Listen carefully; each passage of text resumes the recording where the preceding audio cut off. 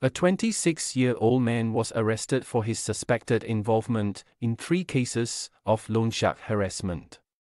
The police said in a statement that they were alerted to a case of loanshark harassment at a residential unit at Punggol Walk on November 7 at about 8:15 p.m. The unit was splashed with red paint and a debtor's note was left behind. The man was identified by police officers and arrested on the same day.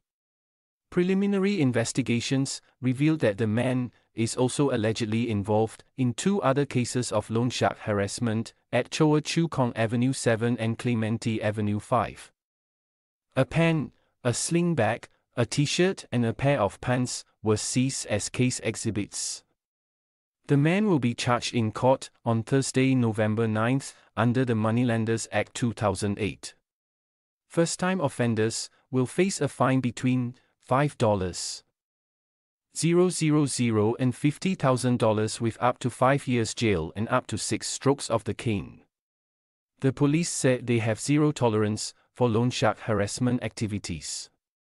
Those who deliberately vandalize properties, cause annoyance or disrupt public safety, peace and security will be dealt with severely in accordance with the law, the police said.